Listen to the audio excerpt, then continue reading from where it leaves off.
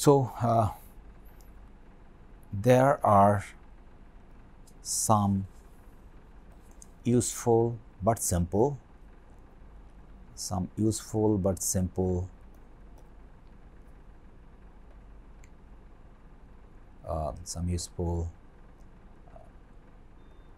simple model pair potentials.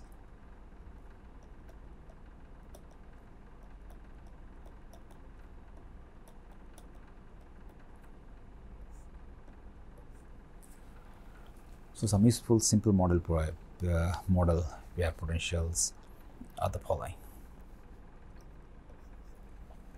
One such model pair potential is called Hertzsprung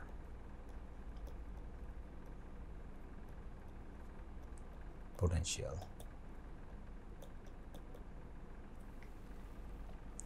So what is this Hertzsprung potential? Hertzsprung potential is Hertzsprung. Let's take this as capital U, since we are using capital U. So U Hertzsprung potential is basically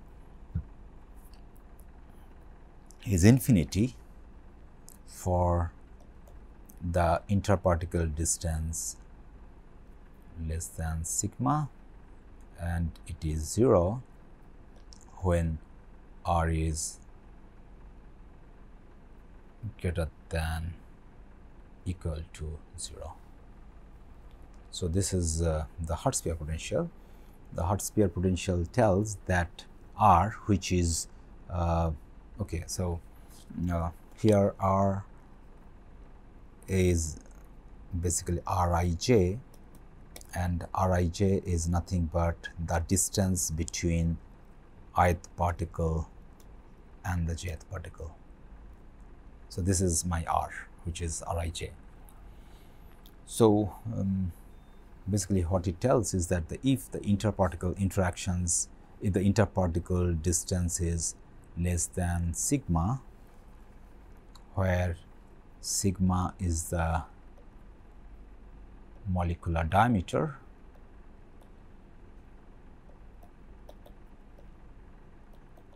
I would say atomic diameter,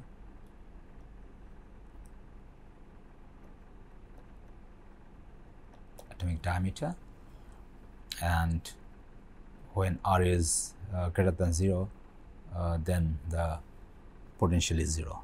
So if you draw this, how would the potential look? So if I have to draw U Hertzsprung versus R, how will the potential look like? The potential, so basically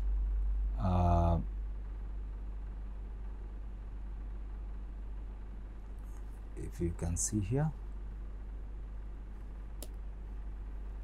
so you are bringing up two particles together. Oops.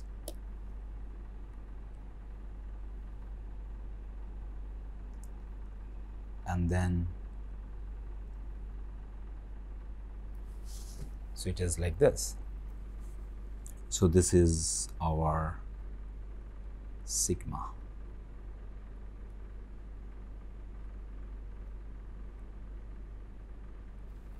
So it tells that when your r, this is the r, when r is less than sigma, the particles repel each other, and if r is I'm sorry here, this would be sigma, and when r is greater than or equal to sigma, then U is 0. So this is the nature of a Hertzsprung potential. So it is 0 for any value r greater than sigma, and it is infinity for r less than sigma. So this is Hertzsprung potential. So as you can see, in the Hertzsprung potential we have only the repulsive part. The other model potential is called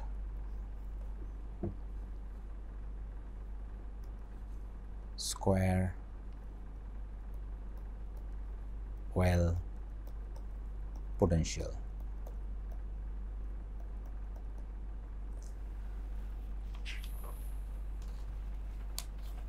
So the square well potential is U square well. It is infinity for r less than sigma 1. It is minus epsilon for r less than sigma 1. Oops, sorry.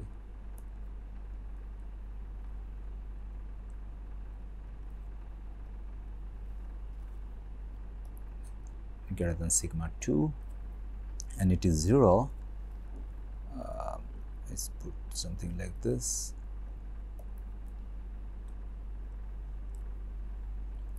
When r is greater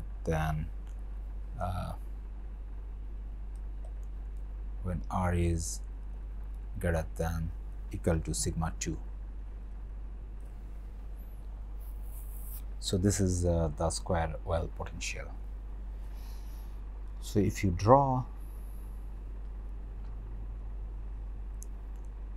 the square well potential with r, how would this look like? So you see here we have two distances and we have a attractive potential here. So if I draw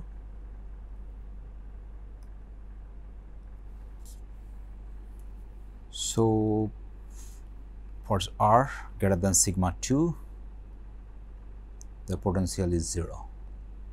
So potential basically goes, this is my u is equal to 0. So this is my u is equal to 0.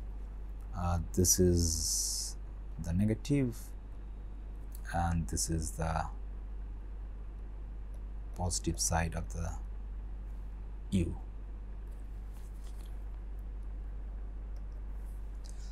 So for r greater than equal to sigma 2, my potential goes 0. For r less than sigma, so sigma 2 and between sigma 1, it is minus epsilon, and when it is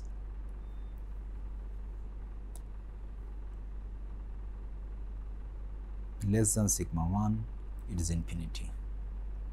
So this is how my square well potential will look like.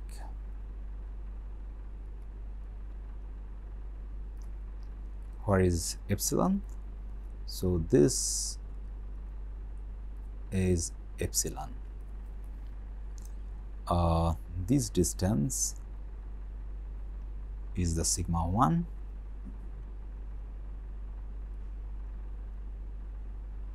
this is sigma 1, and sigma 2 is basically this whole distance.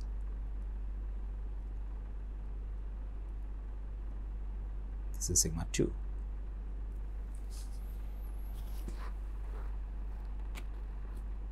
So now if you look at it, so this is my sigma 2. So for r greater than sigma 2,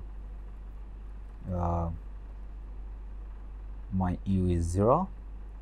For r between sigma 1 and sigma 2, it is minus epsilon, and once the interparticle distance, so again as I said, r is nothing but the Rij, I'm basically bringing, okay, so what it is, so potential is nothing but I have particle I here, I have particle j here, and what I'm doing is basically I am bringing this jth particle closer and closer to I, and in the process how the interactions, how the potential is changing. So this is exactly what I'm showing here, that when j is very far away from I, they don't sense each other, and therefore their interaction is 0. When j is here, that's the optimal distance where they sense each other and they attract each other. So this is a distance which is representing by this one, that here when j is here, so I and j, they have an attraction and their energy is minus epsilon. If I take j further closer to I, then they repel each other and therefore the energy shoots up, and that is this r less than sigma 1. So this is square wave potential. So the square wave potential is also having a attractive term by minus epsilon. So square wave potential is little more complex than the Hart sphere potential, in a sense that it has a attractive term. Square wave, the Hart sphere did not have a attractive term. The third popular potential is called soft sphere potential. Soft sphere potential. And the soft sphere potential is equal to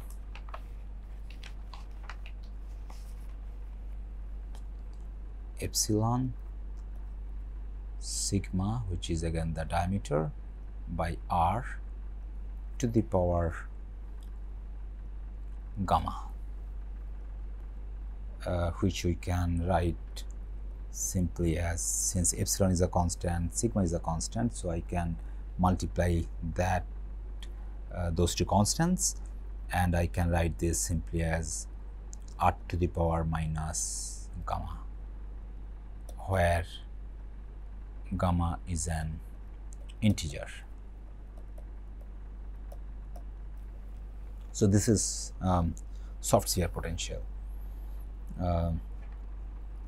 Now if I ask you to draw USS versus R, what will it turn out to be? So the nature of USS versus R will be decided by this gamma factor. Depending on the value of the gamma, the nature of USS versus R will be different. So if gamma is equal to 1 versus if gamma is equal to 12, how USS versus R will look like? So this is my square soft sphere potential.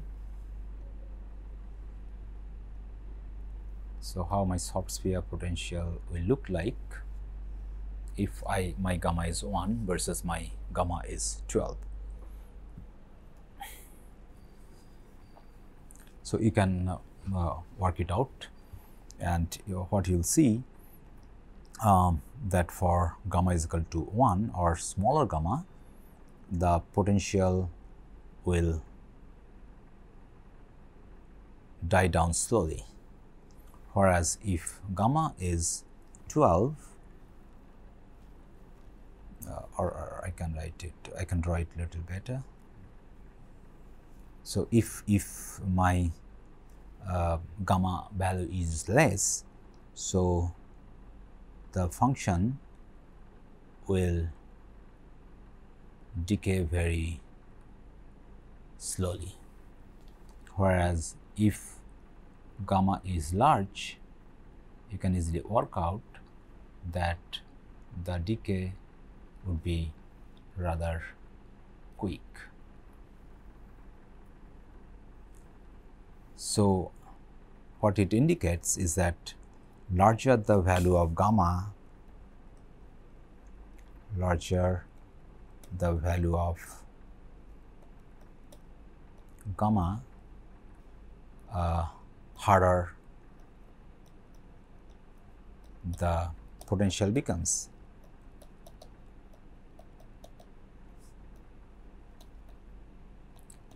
That means, as you increase the gamma value, the soft sphere potential turns out to be a hard sphere potential. So, at high value of gamma, soft sphere potential and hard sphere potential will have almost the same nature.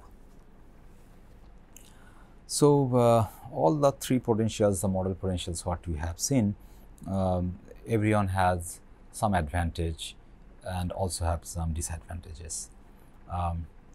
Hard sphere and soft sphere potential, they do not have any attractive term. Square well had an attractive term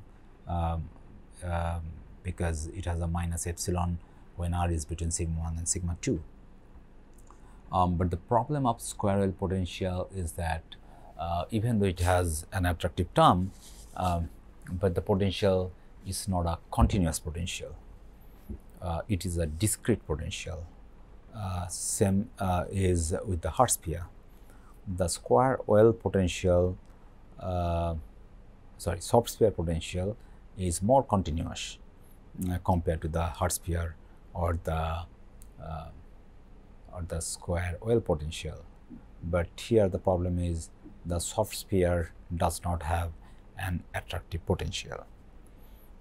But most of the particles what we see in reality and the biomolecules, they do have both an attractive and a repulsive interactions.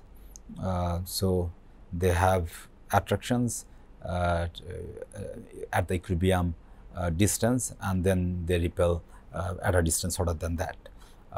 And they stay at an equilibrium distance because that is the optimal distance where attraction and repulsion is basically balanced out. So, therefore, each particle in practice, in reality, does have an attractive and repulsive potential, and therefore scientists look for other model potentials where we have both attractive and repulsive, plus the potential is continuous, not the discrete potential like square well. And therefore, the next potential, which is the most popular and widely used, is called the Lennard-Jones potential. Sorry.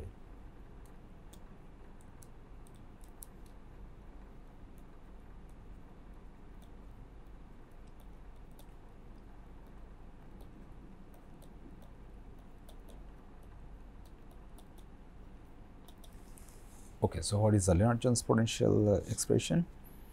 So, the Lennard-Jones potential is ULJ R for epsilon sigma by r to the power 12 minus sigma by r to the power 6. This is the Lennard-Jones potential, where sigma is again the atomic diameter,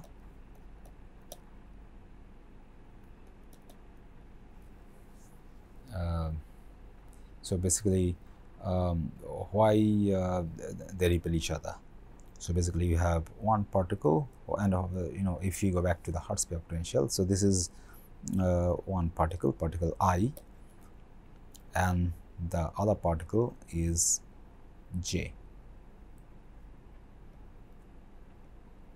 So basically here to here is the sigma. this value is nothing but sigma. So when the particles basically try to penetrate each other, the potential shoots up, and epsilon is basically the it's an energy function.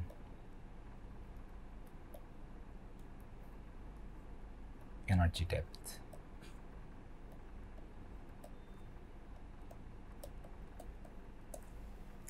So if we draw Lj versus R, how would this look like?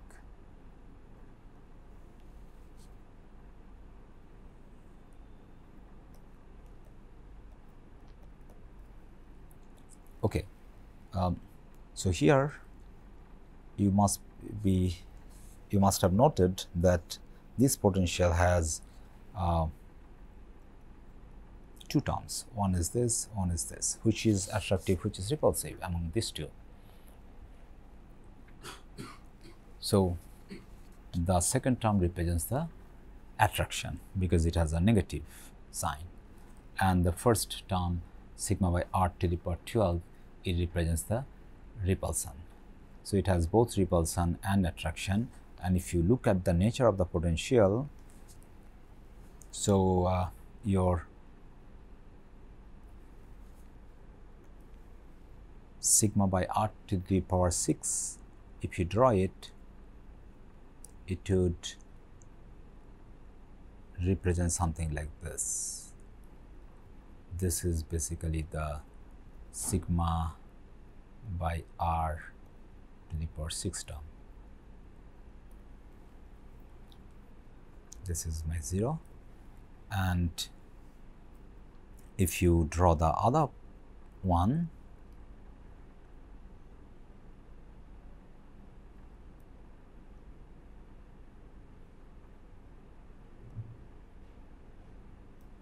it should be more continuous.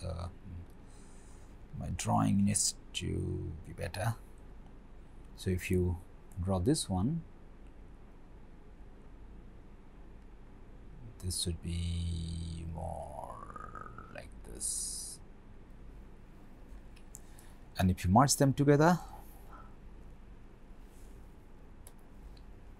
the Lennard-Jones potential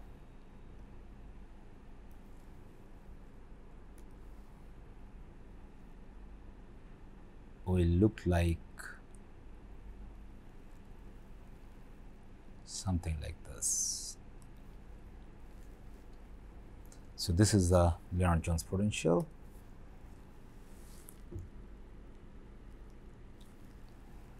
where this depth is the epsilon,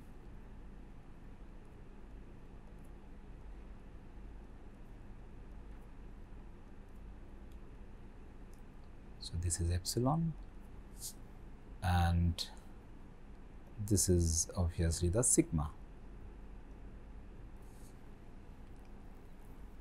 and this is the sigma by r to the power 12 term, the repulsive part. So as you see here, so the U Lennard-Jones over R is a continuous potential. So the potential is very continuous. So when you are bringing jth particle to the ith particle, and that is how so here is your jth particle and here is your ith particle, and when you are bringing j to I, this is how your potential is changing. So this is basically the interparticle distance where the two particles are having the best energy, the lowest energy, and that is the equilibrium distance. So this is the equilibrium distance, and if you push them further closer, then they try to repel. So therefore we have seen for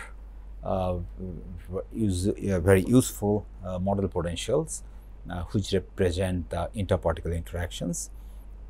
They are the hard-sphere potential, the square well potential, soft sphere potential, and finally we saw the Lennard-Jones potential.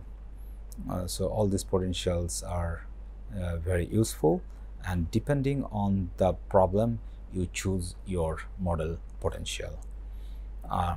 As you saw that out of this 4 potential, Lennard-Jones potential is more accurate because it has attractive, repulsive, and also it is continuous.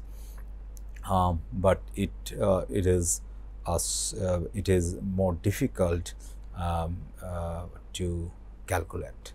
It takes more time, and therefore, if your system is too big, then you better use something simpler. Hard-sphere potential, even though it is very simple, perhaps the simplest of all, it is still widely used in physics problem. Like if you want to look at the association, dissociation of two biomolecules or two polymers, then in physics, hard-sphere potential is still widely used. But if you want to look at a biological problem where you want to design, for example, a small molecule potential drug, there you need to look at the atomic level interactions. So their atomic level in-depth interactions will be more useful, and there, instead of going for the other potential, one should go for the Lennard-Jones potential because it takes care of the interactions between I and jth particle more rigorously than the other potentials. One thing I should have mentioned before, that all these model potentials what we have discussed so far, these are applicable for atomic systems.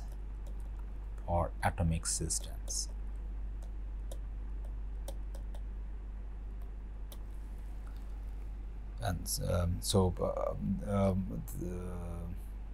for example, liquid argon, if you want to use any of these potentials and find out the potential energy or any other thermodynamic quantity of liquid argon, you can easily use one of these model potentials.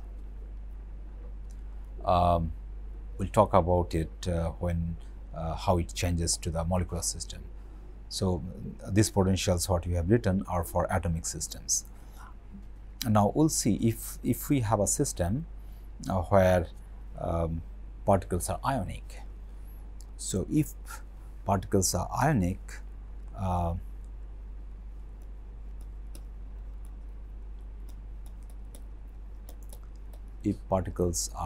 ionic, so apart from one of those above interactions, one also has to include the electrostatic interactions,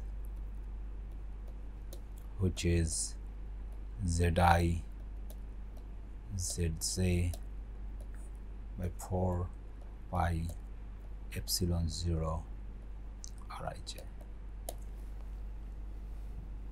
where Zi Zj, they are the atomic charges,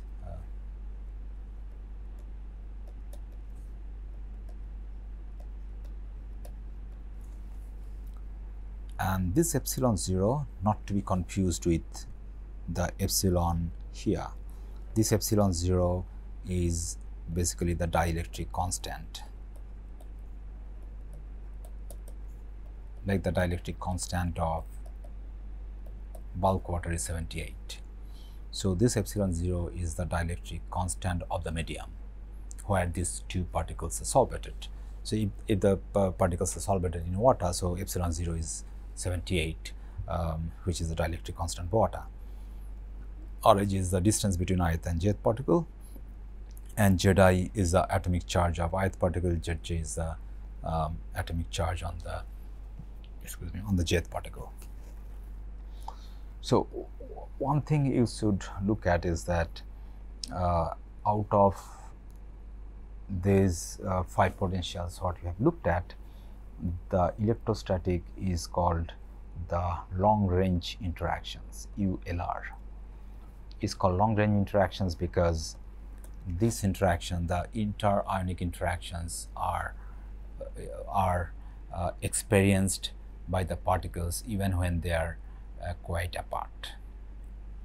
Whereas hard sphere, square whale, soft sphere and Lennard-Jones particles are the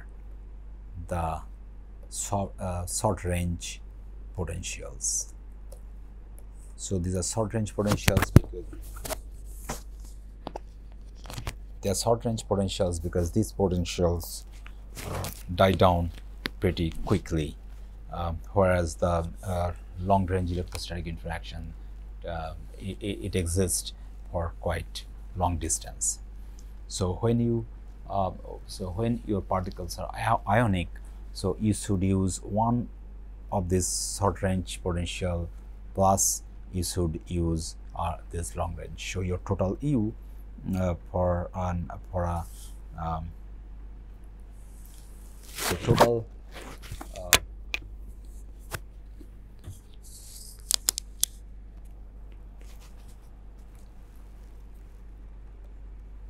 potential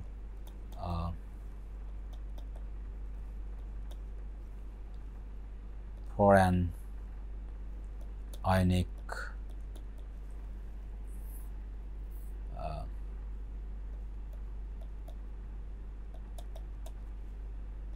atomic system will be total U is U short range plus U long range.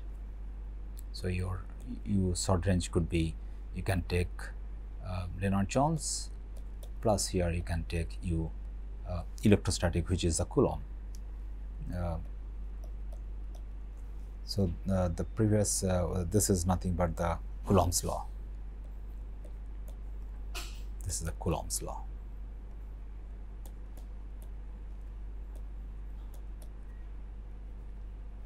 Coulomb's law about the electrostatic interactions between the charged particles. Okay, so this is what we have discussed so far is for the atomic system, but in biological in biology our molecules are not